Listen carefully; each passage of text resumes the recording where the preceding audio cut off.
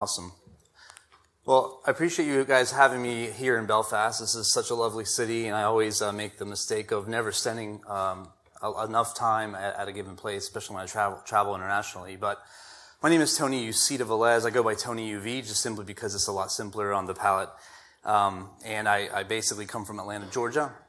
I'm the author of one of the two authors of PASTA, the Process for Attack Simulation and Threat Analysis. And we're going to dive in today to some case studies. I apologize, I didn't conform until the last minute to the OWASP slide deck, but I did strip out all the vendor references and stuff like that. This focus today is strictly going to be on case studies on threat modeling. So we're going to touch upon different applications for a risk-centric approach for how to apply PASTA. Like I said before, my name is Tony UcedaVelez, go by Tony UV. I wrote this book about 5-6 years ago with Marco Marana, another OWASP leader. I run the Atlanta chapter in the United States, and Marco's been affiliated with OWASP in several different projects as well. I run a security firm called Versprite based out of Atlanta. It's a global security consulting firm. And a lot of the stories and war stories I'll be sharing with you today from an application security threat modeling standpoint will really hail from just working across multiple different multinational companies from across the world. We've done work in Sweden, Bulgaria, Czech Republic, UK, United States, Canada, Latin America, and different industries from retail, higher education, finance, banking, and healthcare. So hopefully there's a little bit of everything here for the broad range of audience members that are here today. Let's start. Obviously we got to dive in with some level setting basics. And the reason I bring this slide up is because recently, due to some projects and talking to a lot of peers and seeing how threat modeling is basically being gravitated towards by different industries, different companies, I always like to go back to the basics. What does the word say? Threat model, right? You want to model your threats. That's the whole point. And when you're doing application threat modeling, you want to be able to create a model for your applications, right, of different types of threats. And you want to substantiate that. You want to put away the FUD. You want to actually have evidence-based model so that you can defend and architect and design and code good applications that are resilient. So the reason I bring this up right now is because, and I want to emphasize on the word threat, because there was kind of a pseudo debate on the OWASP Slack channel about, is there really an importance of threat to a developer, to someone that is writing an application? If you look at where we are today with application security and all the different plethora of tools that we have, SAS and DAS and pen testing, all of those types of important processes that are actually integrated into PASTA, and we'll talk about that in a second, you don't have a good notion of threats. You're attacking something, but you're not really substantiating the threat motive, the actual threat actor. And so one of the benefits of threat modeling is to be able to provide context. It's contextual-based model for threats for your applications, and I think it's extremely useful.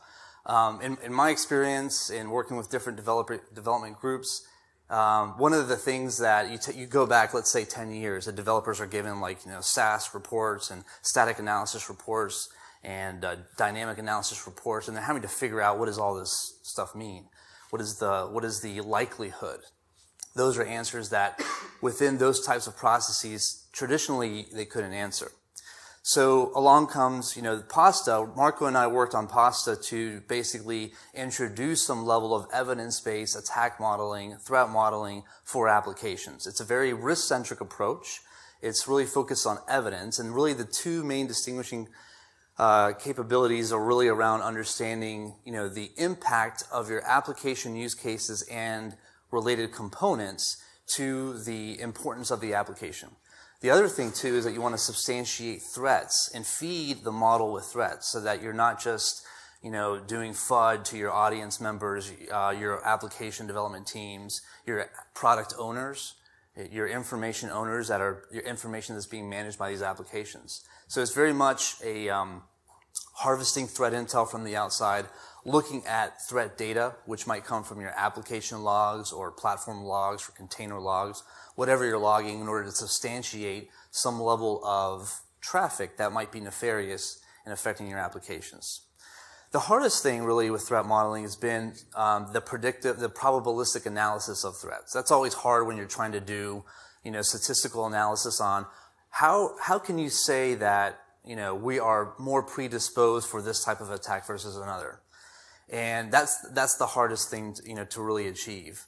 I can talk about that when we cover, you know, things stage by stage here in this presentation, but and I'll have some ideas for answering that. But it largely, you know, begins with harvesting the data that you have and having really good threat intel.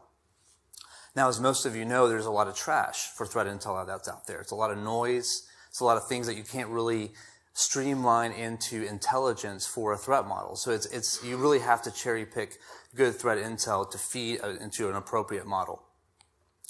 The two this is just a taxonomy of terms listing. I mean, many of you here may have already heard of these terms in this type of vernacular. The main things I wanted to focus on here are really the threat and the attack.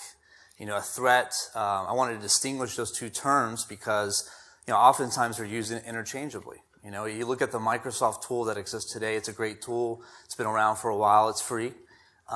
It basically has a, you know, very light threat library of bad things that could happen.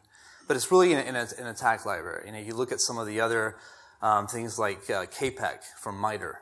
It's a pretty nice, good listing and well thought out, integrated mapping to weaknesses, but it's an attack library.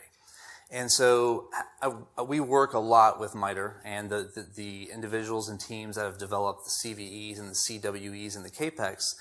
And there's a recognition that there isn't the proper mapping. You know, there's really a threat library that's missing.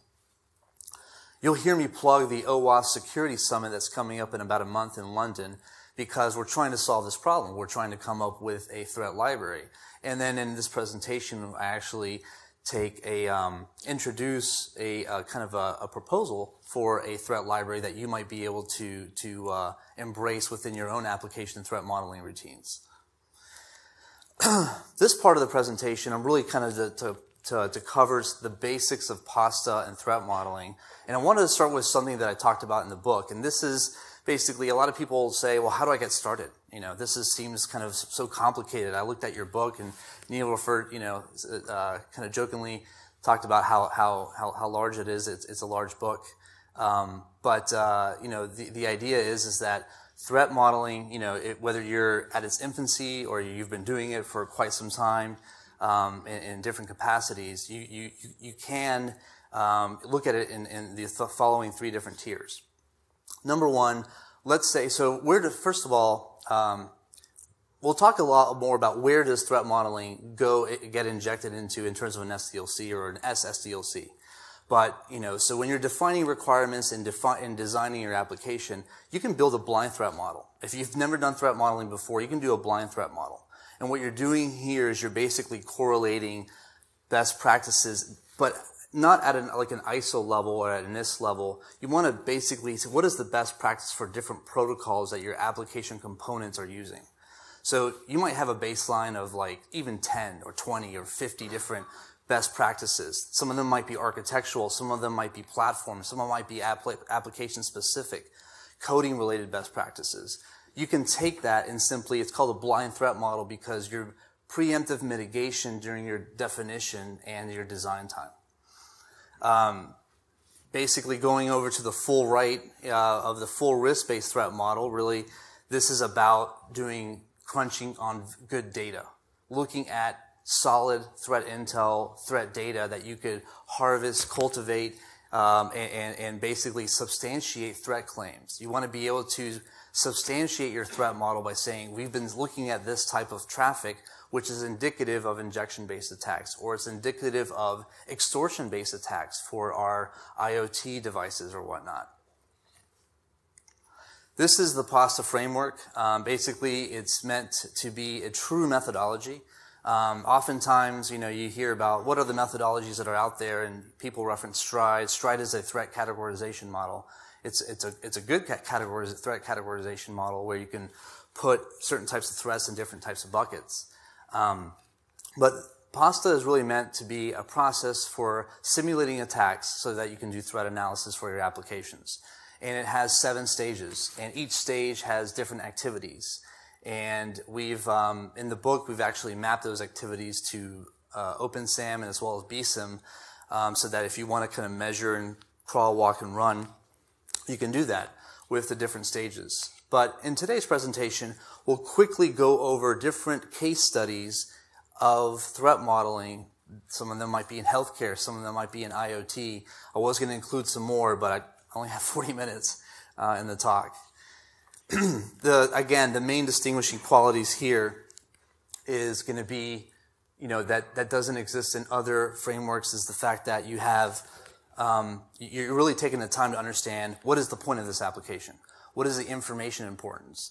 What is the, is there, and a lot of that begins with understanding the criticality of the information you're managing.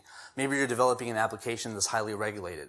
What does the lack of regulation mean? Does it mean that you lose accreditation as a business, as a product? And if you do, that means dollars. So all of these things are things that like a business analyst or a product owner is thinking about, and those types of things find themselves into functional requirements, and that's what we're trying to advocate, is consider some of the security requirements as things that you can bake in. The other main distinguishing quality here is the threat analysis. Again, harvesting good threat intel. How do we know, like it's funny, I live in Atlanta, Georgia, and I live in a particular county. And, the particular county is known, to be, it's in a city, right? Atlanta's a big city, and there's some crime. So different parts of the city have different types of crime. Typically, as humans and as, house owners, you want to protect your valuables, obviously your family and stuff like that. You think about what types of security controls you put on your person or your house or your car based upon the amount of threat that you feel. It's almost intuitive, right, as humans. We seem to have lost that sometimes in doing application threat modeling, because we should substantiate what are the threat claims that we have against an application, and not just simply use idle lists like top 10s or stuff like that, just simply because it might not correlate to your deployment model, it might not correlate to your information model, it might not correlate to a lot of different things. Risk is in and of itself its own religious debate, I think, worldwide, in terms of security. But, what we're trying to do here is put a little bit of science to it in terms of what is really risk. And at the end of the day, we should all just care about, residual risk, not the word just risk or inherent risk, but what is the residual risk that we want to live with as an application owner, as a developer? Where are we trying to get to? So at the end of this, we're trying to basically, define time that developers can develop specific countermeasures that actually affect real substantiated threats that have a certain level of impact. So this particular risk formula is simply, if you recall the three-tiered threat modeling ways, one of the more advanced forms is actually solving for P and looking at doing probabilistic analysis for which different threat claims that you're making against your application can actually happen. Now, there's simple ways to do this. I always talk about crawl, walk, and running when you're doing any type of a security process. And so basically, what you want to do is you want to be able to substantiate a lot of your claims. And some of that can be very simplistic. You can do probabilistic bands. So this is where I talked about earlier before, where you can actually include in application threat modeling, what are my pen testers doing? What are my dynamic application analyzers doing? How are they breaking the application? How is our white hat in a multinational, Swiss bank or a global banking company or a government? How are our white hats breaking down the application? And so you can basically come up with probabilistic bands very simplistically, or you can use, more, sophisticated forms of statistical analysis in order to do regression modeling and do predictive analysis on the likelihood of these types of threats on occurring. You also want to substantiate, like if I were to say higher education. I know higher education in every country might be different, but in the United States, higher education, universities have a challenge. They have a challenge of running open networks for, fostering research and collaboration and stuff like that, but at the same time, baking in security. So it's like conflicting goals and objectives. Because there's a lot of IP that comes out of places like Carnegie Mellon and MIT and Caltech and Georgia Tech. And so how do you basically ensure that the right people are tapped into those labs and not the wrong people siphoning out, IP essentially into other places? So, you look at the precedence of threats. You look at the precedence of threats to establish key threat motives, threat actors that have happened within the industry. And it doesn't have to be exhaustive, but it starts as a good baseline. Just quickly going, through some other artifacts that are associated with PASTA. This is a kind of a reflection of some work that was done for building a RACI model, and this seems kind of elaborate here. But if you work for a multinational company, it's specifically more like a bank or something like that, that is more mature in security processes. You typically have corporate functions, and then you have multiple different business units or product groups that are doing different things. And so, all of them are going to have different risk appetites, different roles, but typically you have managers within those BU functions, project manager, BA, an architect, software engineer, QA person, and you can actually create a RACI model that is specific for your organization. PASTA is really meant to align with the secure software development lifecycle, and this particular artifact, you'll get this slide, you can look at this and see at a very simplistic way what types of inputs and outputs you could actually leverage from already within your organization. So for example, DAS reports or static analysis reports, where would you put that into? Well, that would come under your stage 5 of PASTA, which is your weakness identification or vulnerability analysis. Where is my application broken? Where has it been broken before? If I'm doing threat modeling for the first time, I want to look at what's wrong with it, and I want to ingest those types of artifacts into my threat model. It doesn't mean that there's automatically a threat, and that's the mistake oftentimes, that a vulnerability or a weakness doesn't necessarily mean that there's substantiated threats or attacks that are imminently going to happen. You have to substantiate that. And so, but the point is that you have different artifacts that already exist within your security process management, your program, that can feed PASTA. And this is just simply depicting that. I'm moving along quite fast because, as you see, there's a lot of slides, and I want to get to the good stuff, which is really some of the case studies, which will begin with IoT. But as we wrap up this last slide around PASTA adoption, again, I want to stress that there's a crawl, walk, run type of idea. There's a maturity modeling aspect that you can apply. You can take a subset of activities. If you're just doing, let's say, if you're a developer and you want to really, let's say you're doing some form of threat modeling, you're doing your whiteboarding and you're, defining your data flow diagrams. One of the challenges for a lot of developers is that they don't know the full extent of what they're working with in terms of application components if they're just they're just basically working on a certain aspect of the application. The application might be quite large and it might be very modular, and so you might have a UX developer, you might actually have a back-end DB developer, and what oftentimes happens is you have these Chinese walls and then no one really knows some of the obvious architectural flaws that might exist, as it relates to, privilege escalation or superfluous privileges that are basically running on the back end, where there's a single actor making all calls and there wasn't like a proper create, read, update, delete exercise that was done. Simple stuff like that reveals a lot of faults in the application.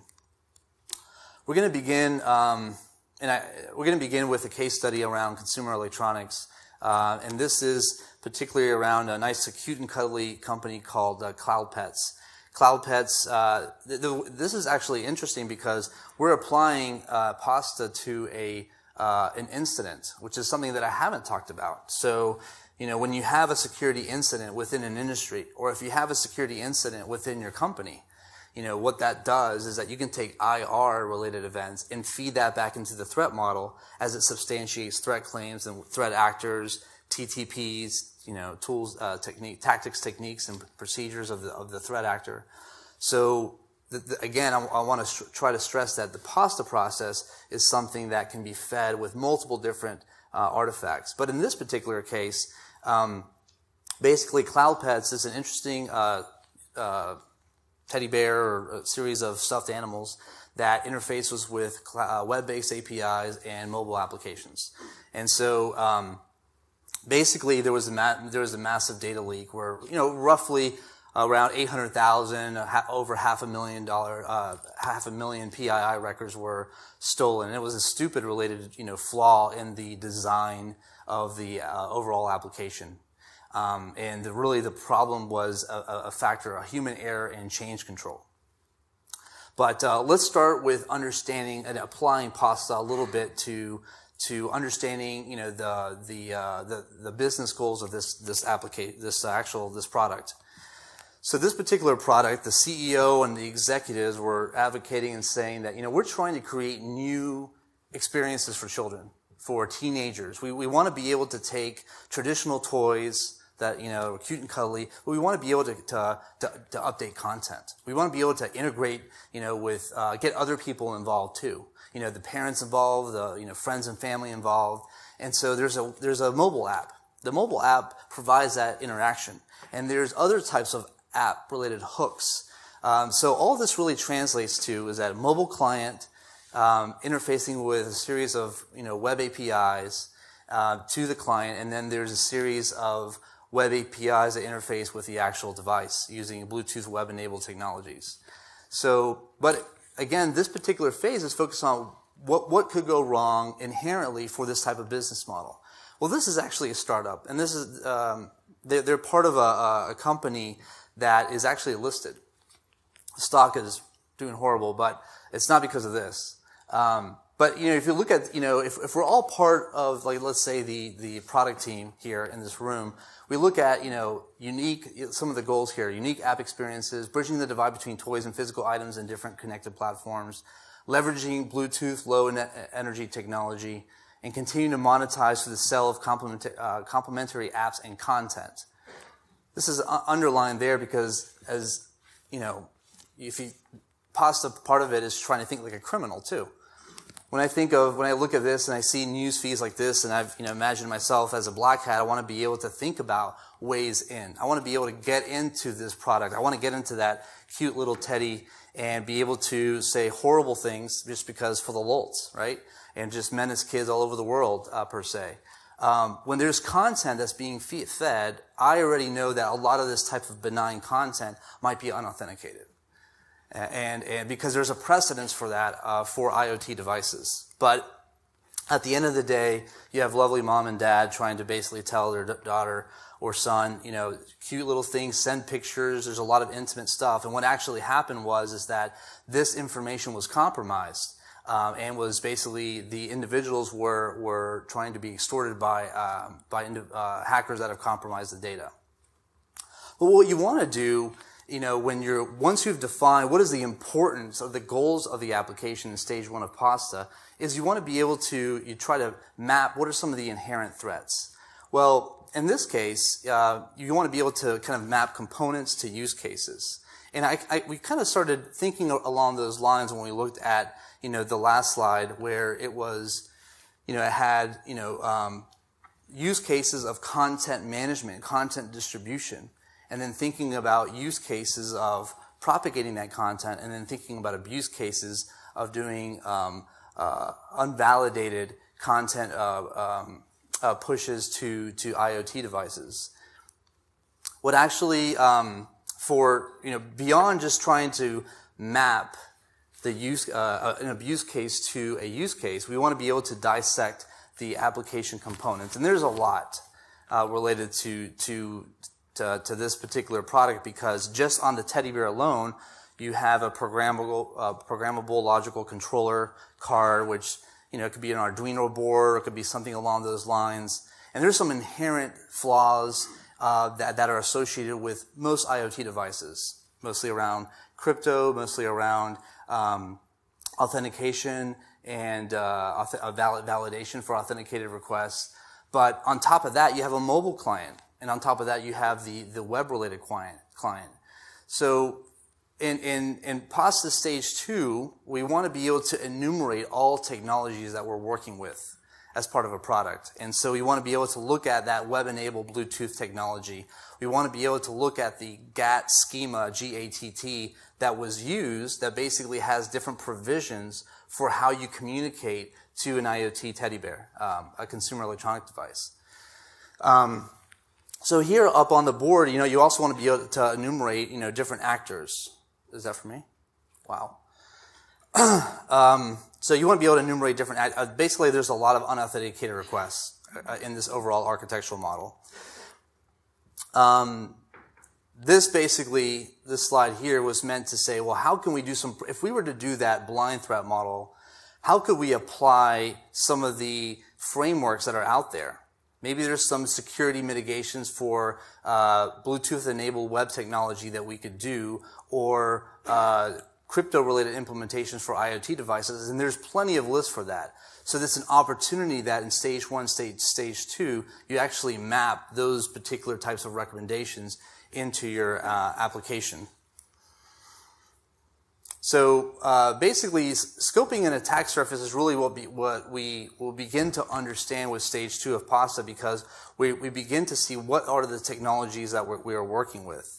And if you look at this particular slide here, you have the generic, this particular CloudPest was actually using the generic attributes schema, and there's a lot of functionality that's associated with the schema that is all using unauthenticated requests. So the device access between the web related tiers of series of published web APIs and the actual device is extremely powerful, and there's an implicit trust model that exists between the device and the web-based APIs. So a lot of the stuff, the mistakes that are being made within the CloudPest case was extremely easy, but no one really took time to do a simple data flow diagram to understand where the trust boundaries exist and what types of malicious activities could exist. Unauthorized requests from rogue APIs. You could actually enumerate using, if you understand enough of the GATT schema, there are calls that you can make to enumerate all devices that are associated with that, that are interfacing with that web API. So that basically gives me a list of potentially all of the teddy bears that are syncing up to an exposed web API. And so the purpose for that is to be able to do maybe mass propagation of rogue content as an example. So you want to be able to, as a threat modeler, to be able to think, what are the different types of use cases that you could map to abuse cases? And that's what stage 3 is about. Once you understand what you've dissected your technology components for your application in different parts, you want to map the use cases and see how they communicate with one another. These are all the different back-end related transactions or database components that were part of a MongoDB. The MongoDB went through an update that actually exposed it architecturally to the web and allowed for more than 500,000 records to be compromised. So in this particular case, the actual exploit was simply a misconfiguration of a back-end database architecturally. So we look at things in order to identify what types of abuse cases we can map to the use cases within our data flow diagram. This particular so we move on quickly to a stage 4, and we have to be able to substantiate all of the different malicious actions that these actors could do against our overall different parts of our model.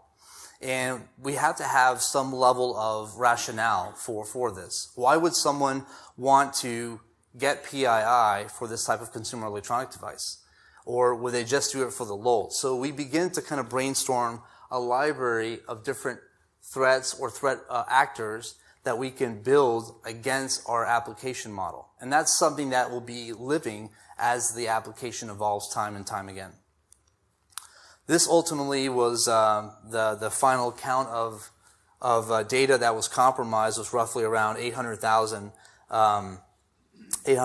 records. And again, it was compromised directly through a poor architectural flaw within the overall CloudPest architecture. The scenario threat analysis should allow us to look at application components, embedded third-party libraries, our overall deployment model, our trust boundaries, and how we're using authentication, how we're maybe using elevated privileges for different application actors that are making calls across our application model, so that we can define, map areas within our application data flow diagram that actually could be susceptible to some of the threats that we're making in stage 4. Now, I mentioned before Stride. What we did as part of a project, we worked with a large federal agency in the United States, and we saw a need to kind of build, go beyond Stride and maybe kind of extend it a little bit. And one of the things that we saw was that extortion really wasn't well captured in Stride, and that's a common threat that's happening today with ransomware and other types of extortion-based attacks.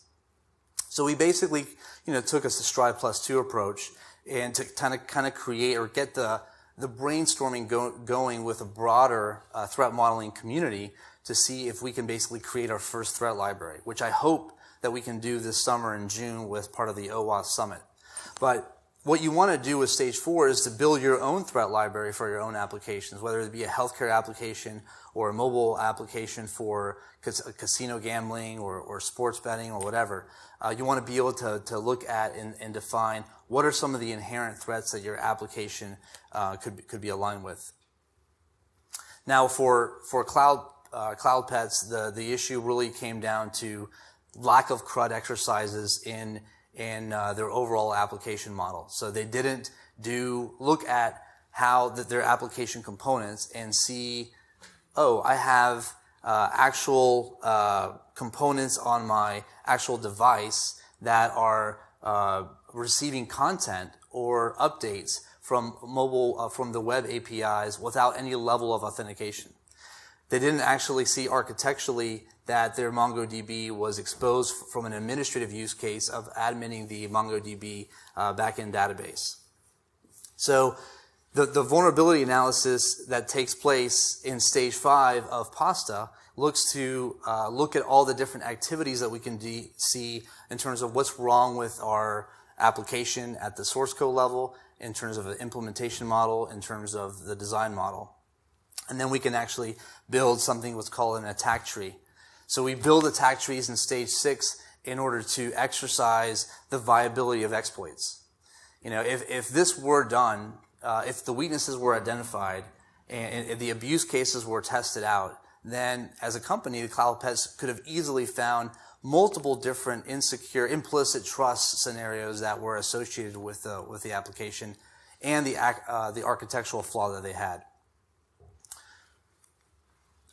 At the end, we're trying to get to a residual risk analysis. So the prior steps of trying to enumerate technology associated with flaws, test out those flaws with different exploitative techniques comes down to what requires remediation the most.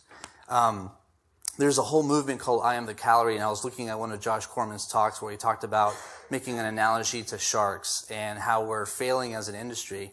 And I kind of disagree in the sense that we're failing simply because when I look at different organizations, they're simply not they're not executing correctly. Most organizations are not executing and doing the proper implementation and security testing. They're doing checkbox security. They're doing compliance-based security.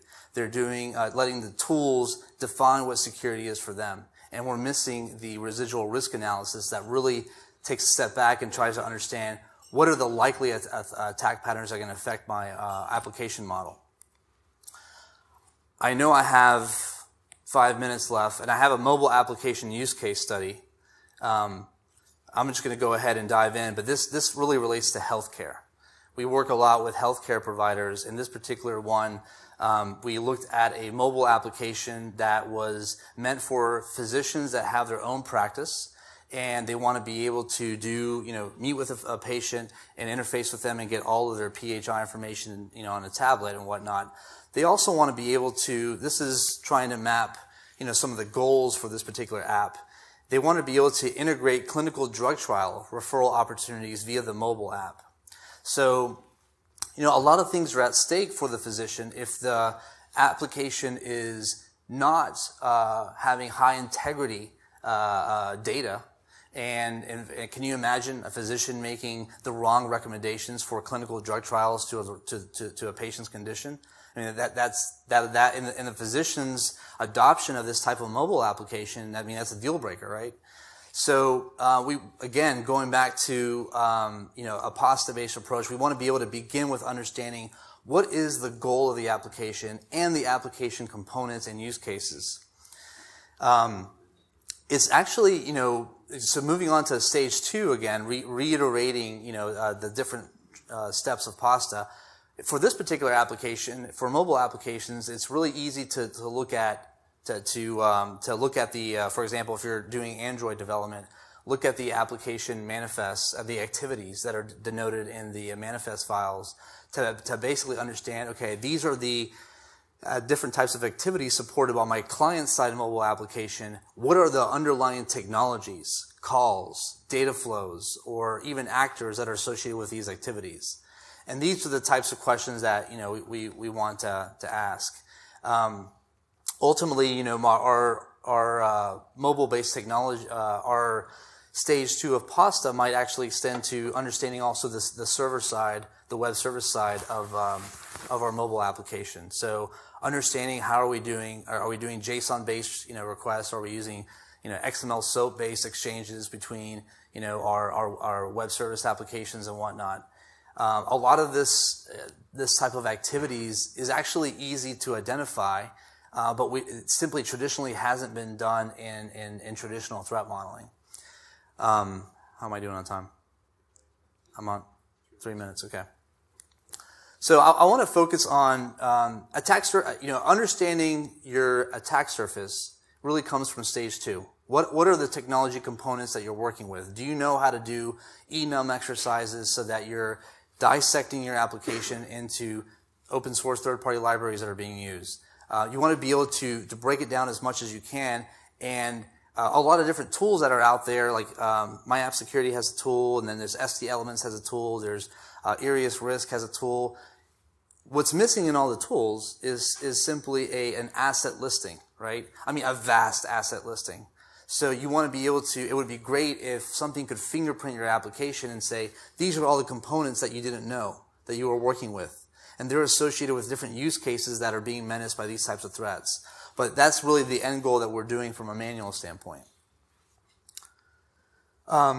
Stage 3 really becomes into trying to understand the use cases and mapping to these different components. How are we using near-field technologies in mobile applications, or SMS, or what about voice dictation for medical? Or you're doing transcription. You want to be able to say, where is that data being temporarily stored? Is there caching systems that are capturing this PHI data that I'm not considering for protection? I know we're running closely out of time, so I'm moving quickly here. This particular, let's talk about data flow diagramming for a second here. You can't really do effective data flow diagramming unless you've done a good stage 2. So stage 3, when you're doing application decomposition and doing data flow diagramming, really hinges on how well have you dissected your application into different components. And then it also hinges on how do you understand how those components support different use cases. The threat analysis, especially for healthcare, it's kind of unique because now you're having to look at inherent threats for mobile applications, but specific to healthcare, right?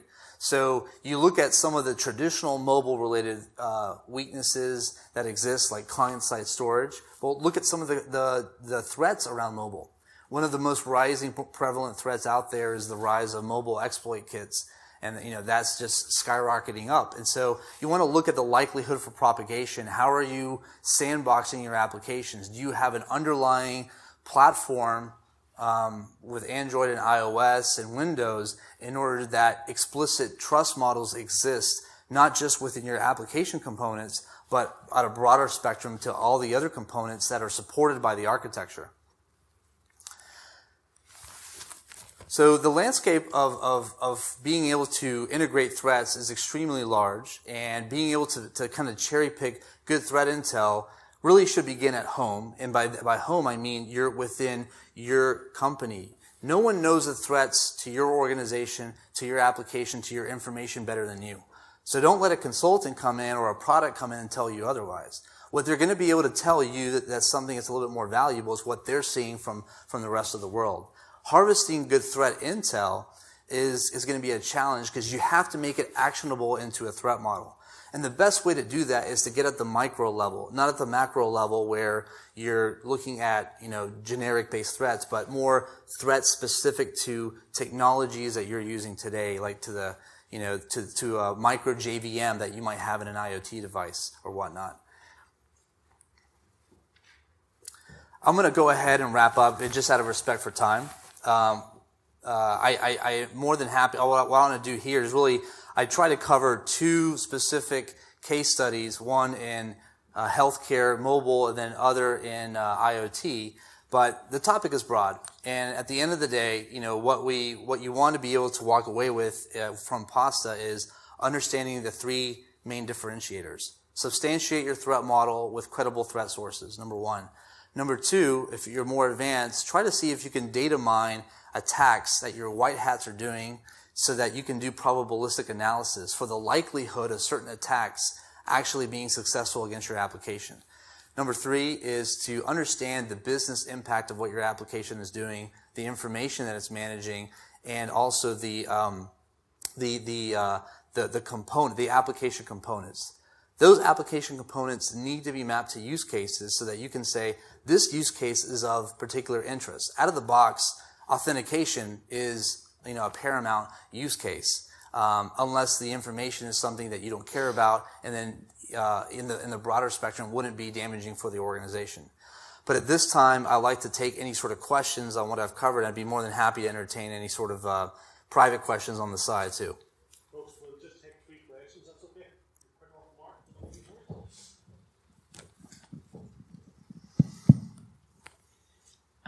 Thank you for your talk. I am really interested about case studies. In your book, do you have any more examples and that we can refer and have examples to do with PASTA and stuff? Yeah, absolutely. There's several case studies. There's actually some that relates to dealing with fraud for banking and finance. So there's, how do you basically leverage forensic analysis and incidents that have actually happened, and those specific to the banking industry, and defeating PASTA as a threat model. The other case studies that are more prevalent is in applying PASTA when you're simply developing an application. So it's really meant to cater more to the developer audience in terms of how they can basically integrate activities of PASTA when doing different types of primarily agile-based development. Agile is fast and iterative, and the challenge is compartmentalizing a lot of the threat modeling activities so that it also becomes iterative within your software development lifecycle. But yeah, there's a lot of different case studies within the book that are referenced. I don't have copies of the book here with me now. Sorry. You mentioned about white hat hackers. Mm-hmm. Why can't you use a black hat hackers information? Even like better, yeah. I mean, app sensor or OWASP app sensor, and use some monitoring activities and find the weaknesses and feed back into the. Absolutely, yeah. No, I mean, I was just trying to be nice. I mean, screw the white hats, to be honest. I mean, the black hats is really the way to go. You want, and that's running a firm. It's hiring people that have 15 years of hacking experience doesn't mean anything if they don't think like a criminal. You have to think like a criminal. And at the end of the day, if you want to be good at security, and that's one of the challenges with developers is that they have a functional mindset. I used to be a developer, and you're building and you're thinking constructively, but a criminal or a hacker is thinking more destructively. And so, absolutely, I mean, if you have if you have the fortune to truly have black hats within your arsenal and team, then absolutely that's the way to go. Now, we will take one last question.